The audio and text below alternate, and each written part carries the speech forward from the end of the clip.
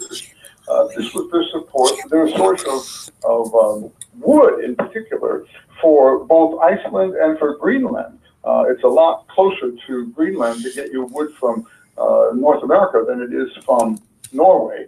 And there is almost no good wood on Iceland. Trees grow to a height of about 12 feet. So if you want a good, good lumber, you have to come to America. So anyway, how could possibly Christopher Columbus have discovered America? So I talked about that a lot. And then your question is, this young African-American girl said, well, we got the impact. You know what I'm talking about? Yes, absolutely. And did I say, yeah. And I knew what she was talking about. She said, what are we supposed to do if they say, who discovered America? A, B, C, D, E. And I thought that was a brilliant question. And I said, well, put Christopher Columbus, but that night write a letter to your state senator. And she liked the answer. That sounds like an awesome experience. My personal question, do you come to Boston often? For graduate school. And it just happens that just last night, I saw the Boston movie. And of course, I'm talking about Spotlight. You know what I'm talking about? No, I don't know about Spotlight. One of the big movies of right now. Spotlight is a movie about how the Boston Globe exposed the sex scandal in the Roman Catholic Church, beginning in Boston. And it's a very good movie about hard-working journalism. And what's worrying immediately, so you got to see it because it's really about Boston.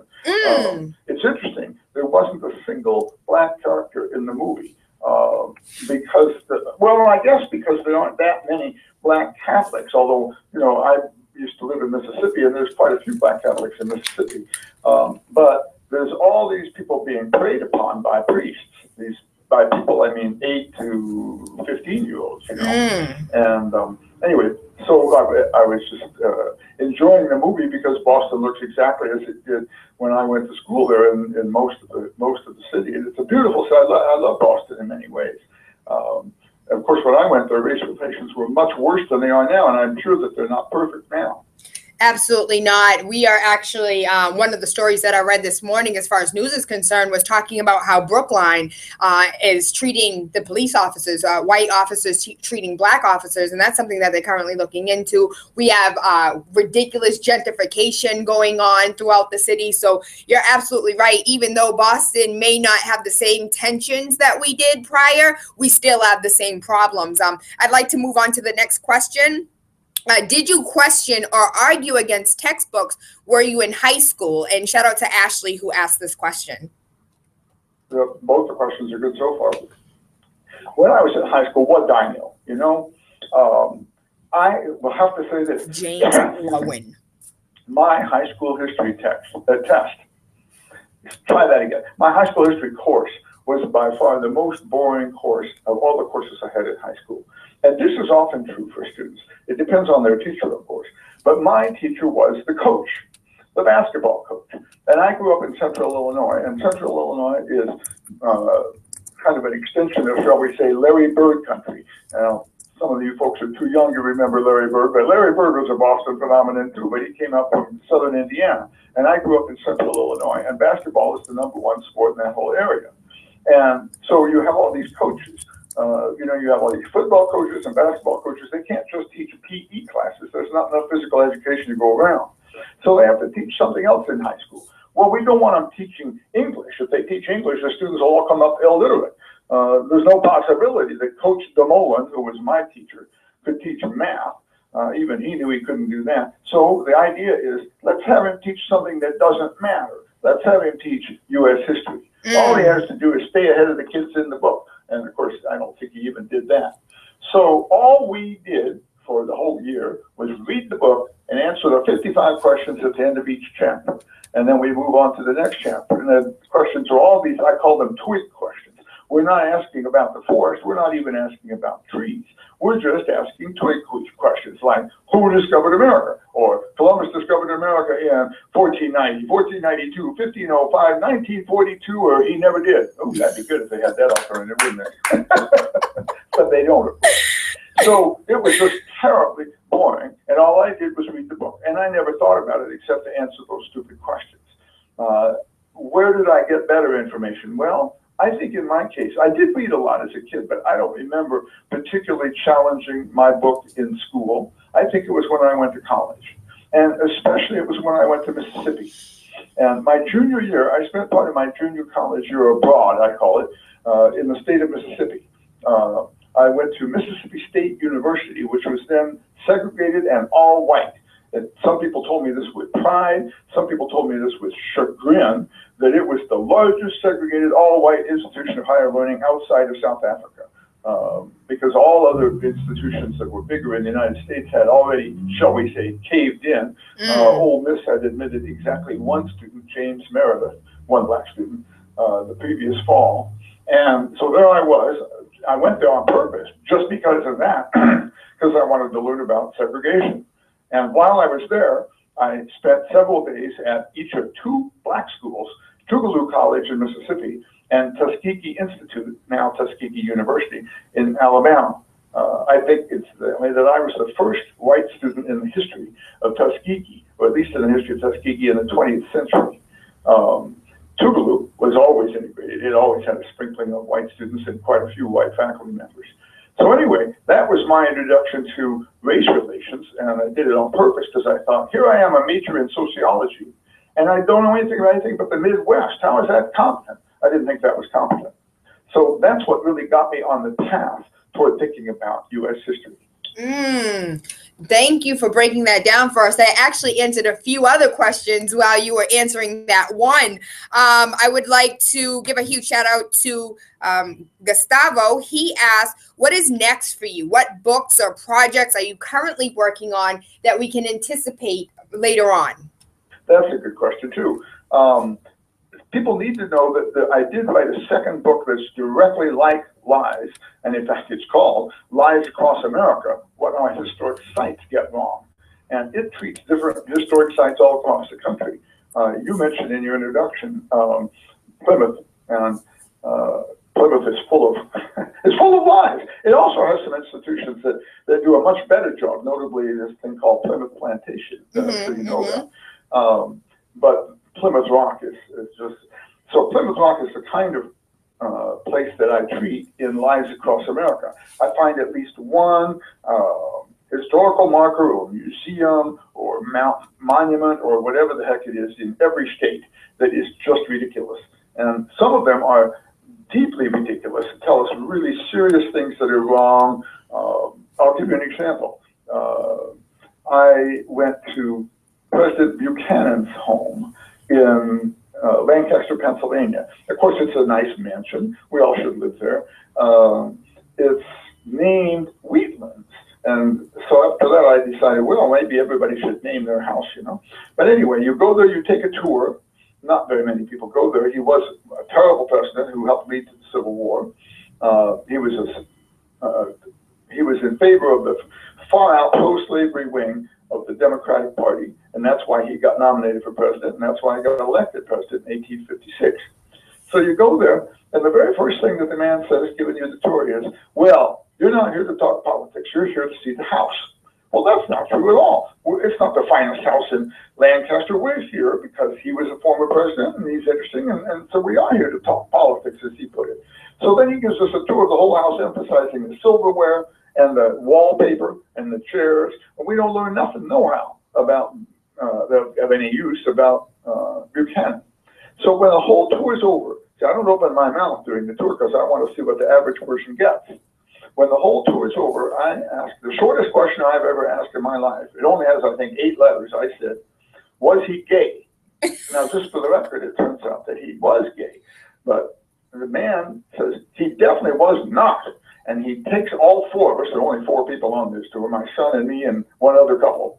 He takes us up the stairs, the central major stairs in the middle of the house, to the top of the landing where there is an oval frame that has a picture of the girlfriend that he had for several months in his late 20s, to whom he was engaged. And this proves, says the guy, that he was not gay.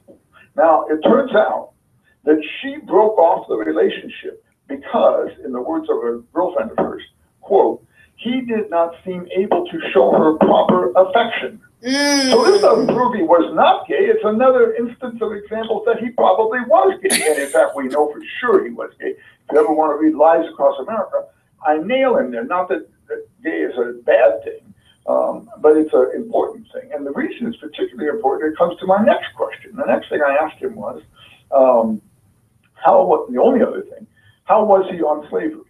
And he said, he was against it. All the people in this area were. Well, he's right about the area. The area is full of Amish people who are against slavery, Mennonites who are against slavery, and Quakers who are against slavery.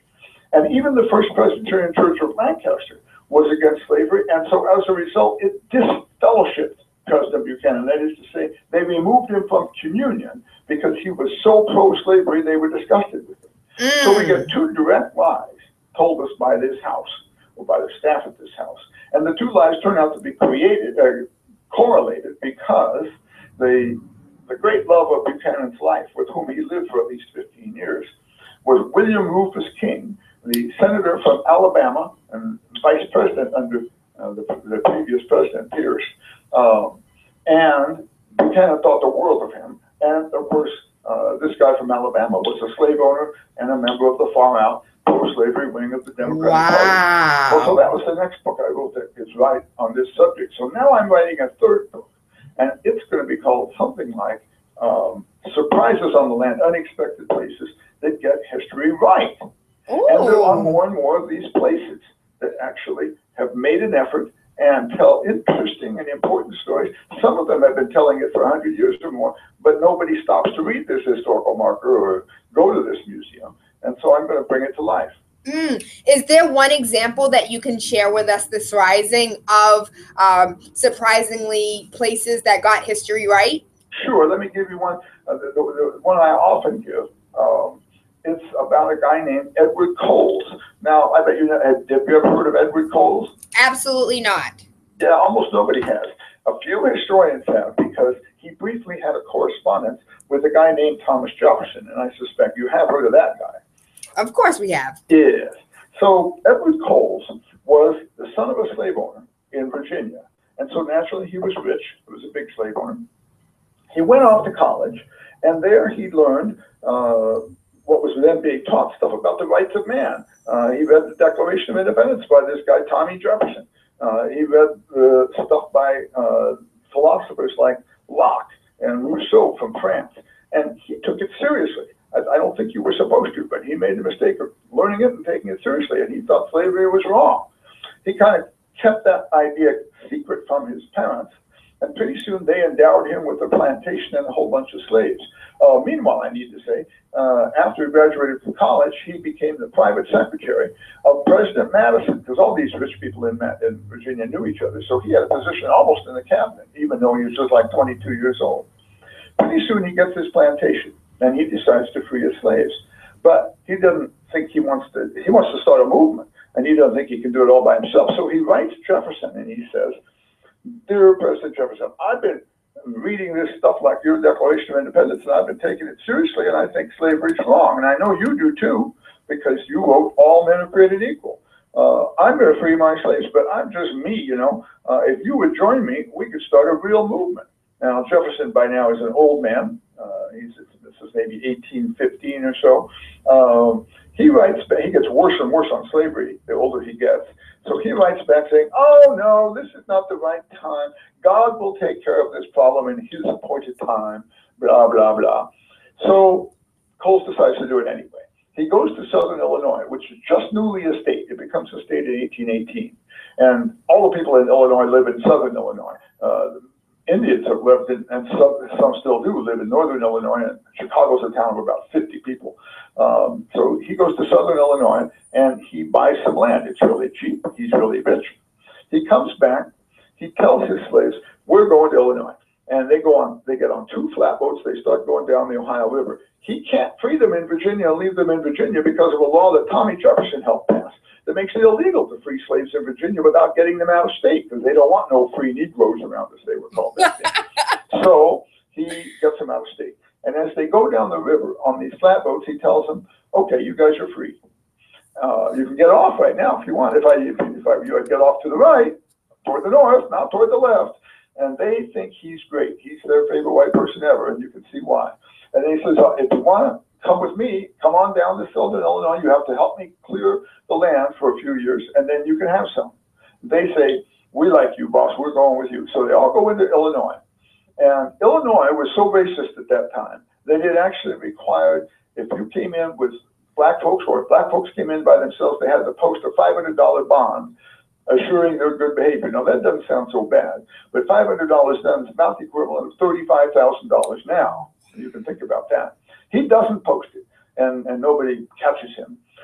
Pretty soon, he decides to run for governor because Illinois is becoming a slave state. Now, nobody in Illinois knows that Illinois tried to become a slave state in about 1822. Did you know that? Absolutely not. I did not. If Illinois had become a slave state, which it almost did, the whole history of this country would have been completely different because you could not have gone west without going through slavery, unless you paddled across Lake Michigan, I guess.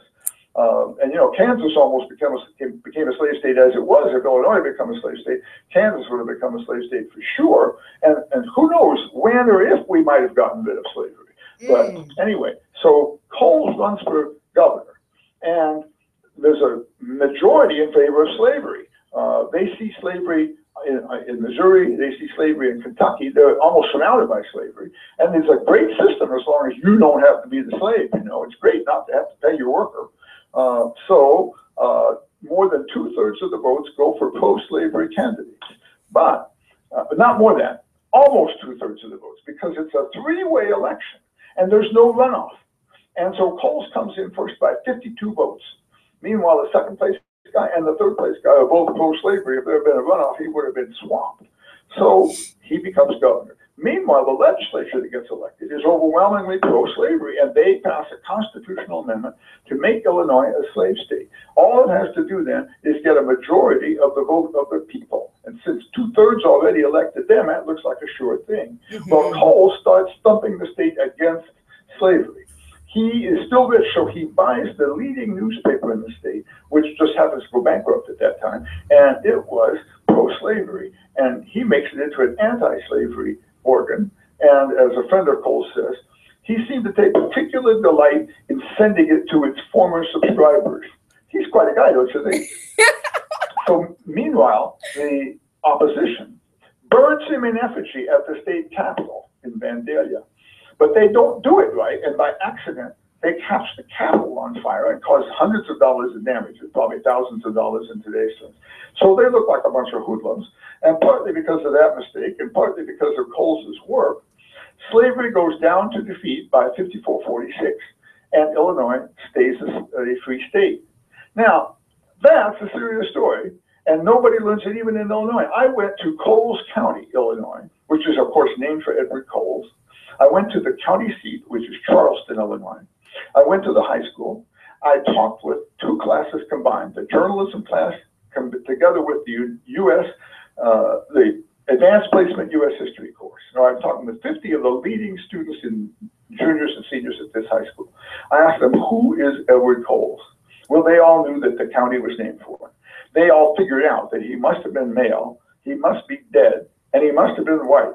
They're not stupid. And that's all they knew. They did not know one sentence about Coles. Well, it turns out that on the centennial anniversary, 1923 or 24 maybe, of the defeat of slavery in Illinois, the state put up this terrific big historical marker on a little road near where Coles lived in southwestern Illinois.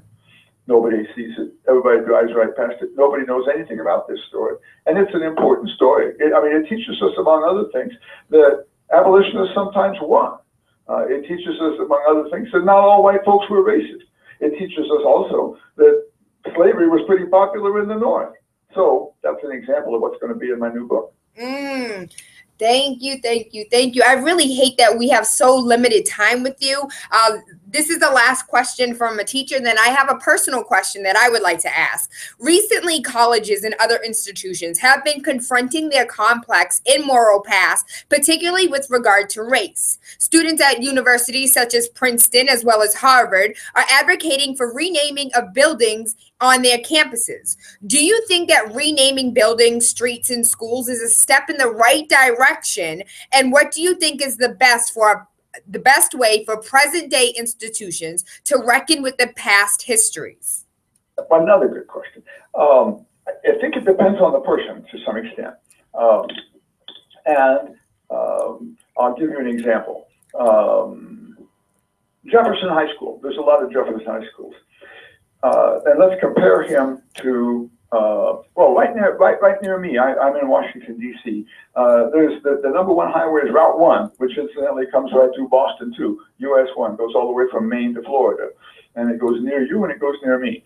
And when it leaves south of here, as soon as it crosses the Potomac River, it gets called the Jefferson Davis Highway. And the Jefferson Davis Highway goes from Alexandria, Virginia, all the way down through places in Virginia where Jefferson Davis was, wends its way down through Mississippi, where, of course, Jefferson Davis grew up and where he was senator from. And then, for almost no reason at all, it goes clear over to California and up to Seattle and hits the Canadian border north of Seattle. Okay, so that's the Jefferson Davis Highway. Now, Jefferson High School, which there's lots of them, in fact, there's one in Oregon, is named for Thomas Jefferson. We know Thomas Jefferson was a slave owner. Furthermore, despite claims to the contrary, he was an average slave owner. He was not an above average slave owner. There was no such thing as a good slave owner, except I think we have to say Coles was a wonderful slave owner because he gave up his slaves, freed them. But Jefferson never did any such thing. We know that Jefferson had sex with at least one slave. Now, whether that was quasi-consensual or we don't know. It couldn't exactly have been consensual because she was a slave. But that's not what he's famous for. He's famous for buying the Louisiana Purchase from France. In other words, doubling the size of the United States as far as European powers were concerned. We still had to take it from its original owners. He's famous for writing the Declaration of Independence, at least. He's famous for being president for 8 years. I think we should leave Thomas Jefferson High School alone. We should maybe put a plaque on it saying he's got a mixed record, tell the goods and the bads about Thomas Jefferson. But what about Jefferson Davis Highway?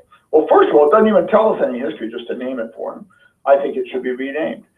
Second of all, he is famous for, and the highway's named for him simply because he was the president of the Confederacy, which, after all, seceded and committed treason on behalf of slavery. I mean, that's what it did, to be blunt about it. So I think a lot of things need to get renamed, and I think it's great that colleges are considering this, and some of them had even been doing it years ago. In fact, some of the entries in Lies Across America, surprises in my new book, Surprises on the Landscape. One of the entries is going to be about the University of Oklahoma, which renamed a building maybe 10 years ago because it was named for a leader of the Ku Klux Klan. Ooh, that I didn't know. Well, there's all kinds of buildings across America named for leaders of the Ku Klux Klan. I mean, he wasn't only the Ku Klux Klan head, he also started the chemistry department. So they renamed it Chemistry Building. And they put a plaque up right next to the front door saying, this building used to be named so-and-so Hall. So-and-so was the leader of the chemistry department. He did the following, but he was also the head of the Ku Klux Klan statewide in Oklahoma, and he did this stuff.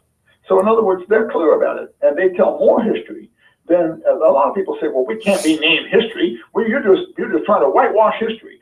No, to name a building for somebody doesn't just teach history. It mostly teaches, we really think great of this guy. He was great and should be honored. Well, there's a question about that. Right in your neighborhood in Cambridge, Agassiz Middle School, named for Louis Agassiz, Agassiz, looks like Agassiz, got renamed maybe 10 years ago because of a student-led protest, because Agassiz was infamous for racist theory of evolution wasn't exactly evolution, in which blacks were created separately from whites and worse, and were, you know, it was a completely racist theory that they were the bottom of humanity and white folks were the top of humanity. Now, Agassiz did some other things. He was a geologist, and he did live in, and he was taught at Harvard, and he did live in Cambridge. But they renamed it, and what I'm hoping they do, and I don't know if they've done this, is put a plaque up on the building again saying, it used to be named the Agassiz School. Here's what Louis Agassiz did in all of his glory and in all of his racist mistakes. I really hope so too. We also have other streets in Boston, Cambridge, Brookline, that are named after some people that we shouldn't really be proud that they're named after.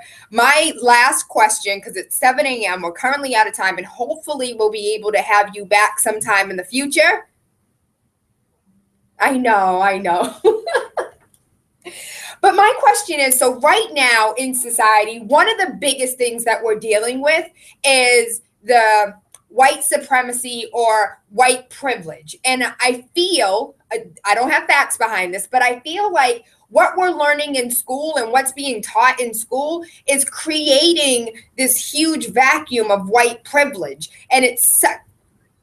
But get to your question, I'm sorry. How do... Jim, how do we reverse this? Like, how do we... Making progress. In fact, everything we talked about this morning speaks to that.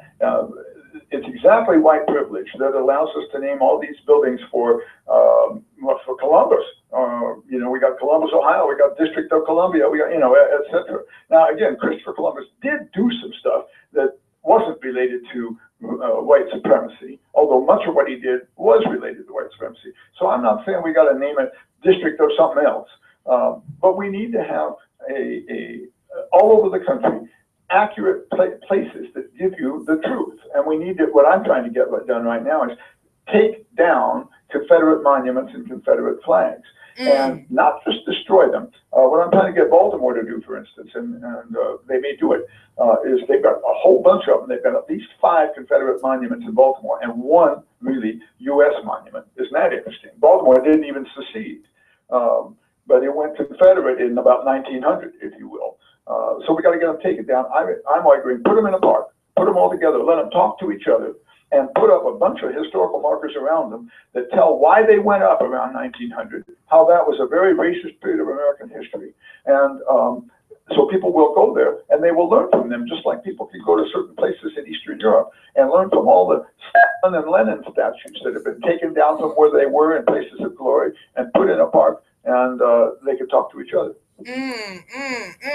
So when your book has all of these facts, but yet our history books still tell all of these lies, how and when, and please tell me the steps in which I need to take in order to place these truths that you have uncovered into these books that are going into being pumped into our schools. Well, when I wrote Lies My Teacher Told Me, I did not expect that it would cause the textbook publishers to shape up. And one reason I didn't is because a somewhat similar book, at least it was a book critical of textbook, came out 15 years before mine, back in the 1980s, and it made fun of textbooks for some of the stupid things they did. It didn't focus on race like my book does. It didn't focus actually on content, but it made fun of them for other things. And the textbooks just continued, even though this book got serialized in the New Yorker, and most of the textbook publishers are in New York. So I didn't think it would change the publishers. But by gosh, it is changing how a lot of teachers teach history. And there's all kinds of teachers all across the United States, in public school systems, in Massachusetts and everywhere, who hold up my book at the beginning of the year and say, all right, you don't have to get this and read it, because I can't assign you a book, but this is what we're going to be studying in addition to the textbook. And sometimes even there are school districts that even require teachers to show that they have read my book before they will let them teach U.S. history. So the teaching of U.S. history is slowly getting undermined by the truth. And if we just leave the textbooks alone, but have teachers who can teach against them, who can get students saying, ooh, look what it says. it doesn't even mention slavery when it treats people like George Washington and Thomas Jefferson and James Madison and Andrew Jackson. That's an outrage. And then writing letters, as one class did, to the publisher saying, how come you didn't do a better job? Then that's even a better way, really, of learning truth in history than if you had a textbook that was quite accurate, but you just learned it by rote. James W. Loewen, I want to personally thank you. If you could please give a huge shout out to the Boston Community Leadership Academy, for the students in 10th grade have read your book. And some of these questions came from those students. Boston Community Leadership Academy. Well, every single question I got was a darn good one, so somebody's thinking up in Boston. Well, I thank you, Jim, and hopefully sometime in the future when the stars align, we'll be able to have you back on, because I can't tell you how many questions are coming in, but we're so strapped for time. But I do thank you. I love you, and we appreciate all of your hard work over the years. And please let us know when you're in Boston so we can come and see you. And let me just say, if every person listening would get a copy of Lies My Teacher Told Me, read it, keep it nice, don't mark in it, take notes on the side, and then give it to their middle school or high school history teacher, we'll progress. Did you guys hear that? He said that we have to take action. It just doesn't happen by you thinking that it's going to change. We have to take action. Jim, thank you so much for your time. I hope you have an amazing day today. All right. How you feeling, kings and queens? I know that there were plenty of questions that came in that we were unable to get through, but the energy alone, the truth alone, it rings and it vibrates. And the zetting, I feel it. Don't you feel it? We have to be active. You have to be active. You cannot think for 5 seconds that your children are going to learn the truth and you're not the one teaching them. You cannot think for a second that you can send these babies to school and they are going to get the knowledge they're supposed to. If you can get the book, you read the book, and you can decode these lies for yourself and help your child, help yourself get a better understanding of the lies that are perpetuating our system. The fact that we even have white privilege comes from the fact that these institutions are teaching these lies across America. I am so excited. I am so thankful to have James W. Loewen on air. He's such a great storyteller. I would have loved to have him for a history teacher. I think I may have actually done well in history had I had a teacher like him telling me the truth and opening my eyes to everything. We are blessed. We are so blessed to have had him on. I love you. I thank the Boston Community Leadership Academy. I thank the listeners. I appreciate you all. Big City, waking up with Tayla Andre, Monday through Friday, 5 a.m. to 7. Don't forget, we got Zoe Williams in the building. Zoe what? Zoe what on Thursday? Mwah. Yep, that's right, baby. You know what it is? It's DJ Sus One, the feature presentation. Listen, make sure you wake up with Tayla Andre Monday through Friday, 5 to 7 a.m. on Big City 101.3 FM. Wake up with the Radio Rebel. Politics, news, conspiracies. Wake up your third eye with unorthodox conversations leading to universal consciousness. This is the type of stuff I'm into, all right? Make sure you tune in. Let's go. The champ is here. The champ is here. The champ is here.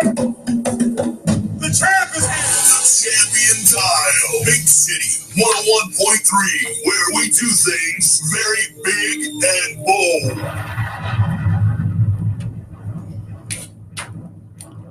It's the mix king. Roll J. Switch your links up your Yankees. Mr. 80s. Skate extravaganza. Sunday, January 17th, 2016. 8 p.m. until at Shameful Roller Rink. You already know how it's going. Hallelujah. Ashe, ashe. Thank you, ancestors.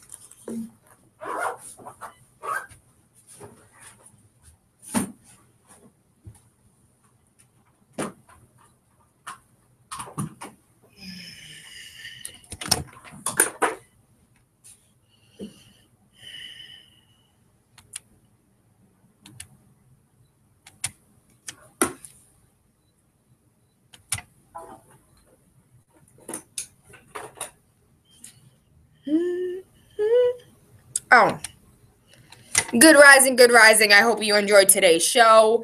If you had any other questions for Jim Loewen, we will have him back. When, I don't know, but we will. How blessed are we? How blessed are we?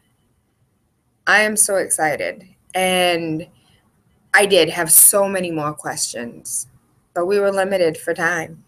So I had to work with what I had. And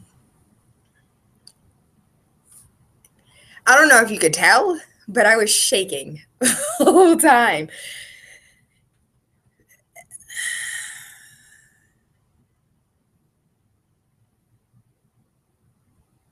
I do believe that we are making changes. I think it's very slow. I think we are progressing. But it takes more people to take action. Like it's not just going to happen. Like we're not going to wake up and everything's going to be the way that we want it, need it to be. We have to take action. We have to educate some of these 22-year-olds that are teaching our children that have no clue, who have no idea about history.